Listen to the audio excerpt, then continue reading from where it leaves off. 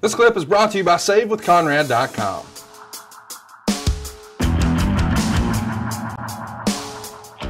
Let's talk about the next match. It's between former partners, JTG and Shad.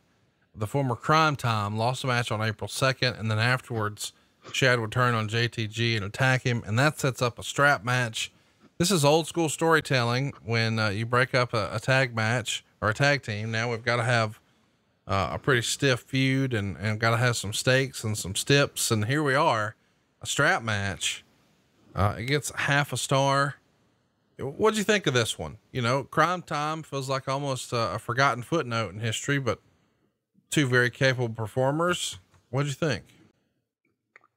Well, mechanically it wasn't horrible, but just, you know, it's one of those deals. You split them up, put them on a pay-per-view thinking somebody's going to care. There was no reason to care. You know, they hadn't done anything to actually have an angle and let it melt down and start to feel and hear about, you know, what was the real reason they broke up, you know, and create a story for them. If you don't have a story, you know, just one guy, you know, the bigger guy turning on the smaller guy, that's not enough to get the audience involved. And if you watch the match, the audience just didn't care. And that's a tough position to be in. You know, the one thing that did stand out, and maybe that was because there was some real heat there, but JTG beat the piss out of the big guy, Shad, with that strap. He was hitting him, I think, a lot harder than Shad was hitting him. And now Shad's a big, rugged guy. I don't know if he even noticed, but I noticed. And it, you know, that part of it, as far as using the strap, was well done. It just, when you have a big card like that, you got a lot of big matchups. This one kind of jumped off the page. Is like, don't know if this one was ready for pay-per-view. It's weird because it feels like, you know, as we said, these are very capable performers, but do you think the Crime Time gimmick was just doomed from the start? I mean, there was only so much of an upside you could do with that. Did creative just run its course, or did they get a raw deal just getting saddled with the gimmick? Why don't you think this was a bigger hit? Well, let me ask you this, just common sense, you know, and I hate going back to common sense. It's boring, but sometimes it makes you go, ding, holy shit, I never thought about it that way. Two thugs out kicking innocent citizens in the face and robbing them.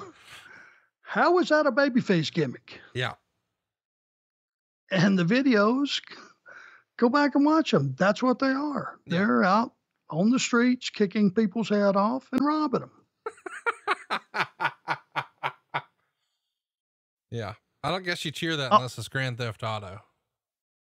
I mean, yeah. I mean, unless I'm just in a different century and on the wrong planet, that's heat. And that ain't the way it was pushed. So there you are. Let's talk about the Extreme Rules show. There's one dark match. It's an interpromotional match. It's Kofi Kingston getting a win over Dolph Ziggler with Trouble in Paradise.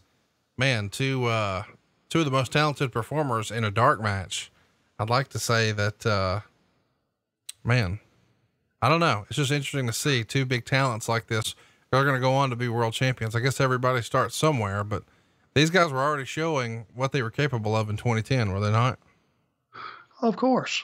You know, of course they were, but Conrad, you can't question this because there isn't an answer. Right. If you really try to dissect it and go back and ask somebody that was in a position to book that match where it was, they won't have an answer for you that makes any sense because it doesn't make any sense.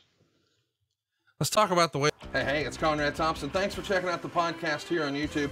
Be sure to hit the subscribe button and the notifications bell so you get a notice anytime we upload some new content.